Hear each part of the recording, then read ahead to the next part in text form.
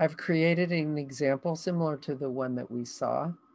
It has a few more characters in it than the one in the example. And I'm going to refer to several of them by their position in the list. So character number 1 is the second dictionary. If I ask the company of character number 1, it should say Disney.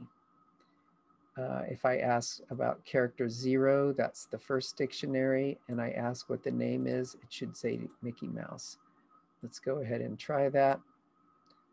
Indeed, I get Disney, I get Mickey Mouse. The fourth item is Wally. Because each of the items are in a separate row, I can iterate through the list structure of rows, going first with the first row of the character for the first row, then the character for the second row, and so on. So this is another common pattern that we see where we have an iterable list of, or an iterable thing, and we use the plural for that. And then as we step through each item in that iterable thing, we use the singular to represent that item. So the entire data structure is information about characters, but each row is about a character. So I'm using the singular there. And as I iterate through each row, then I don't need to include the index number for that row because the iterable item itself is a dictionary. So I can simply ask, what is the name of that character, the company, and so on. So here I printed off all 6 of the items that are in my list of dictionaries. I can also, instead of just printing each of the items as I iterate through the list, I can ask a question. So for example, I can have the user type in the name of the character, and then I can iterate through the list, and for each one of the rows, check whether the character name that they typed in is the same as the name of the character in that particular row. And if that is true, then it'll do this indented code block and tell me who that particular character works for. Let's go ahead and try that. If I say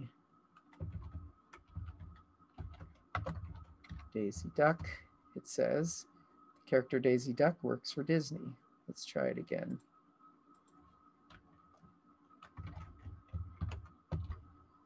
Okay, so I typed in a name that's not in this list, and this isn't really that great of a script because when I type in the character's name, if there's no match, it just simply doesn't do anything.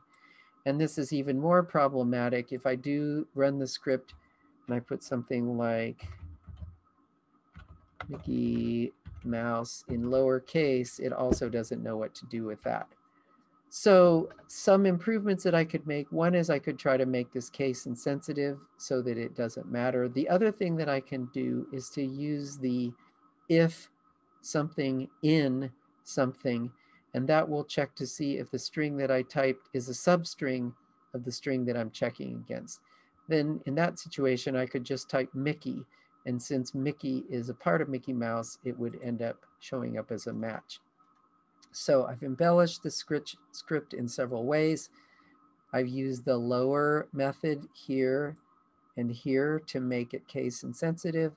I've used the Boolean in test to look for substrings inside another one. And then the third thing that I've done uses a flag where I start off saying that I have not found the character. And then if there is a match, I set the value of the found flag equal to true.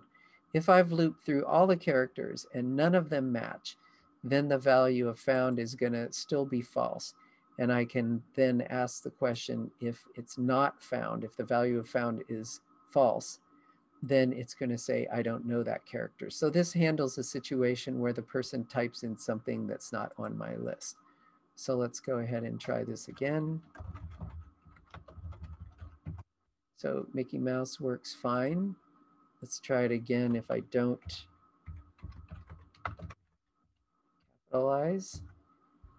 It says he works for Disney. If I just say mouse, It says he works for Disney because Mouse is a case-insensitive substring of Mickey Mouse.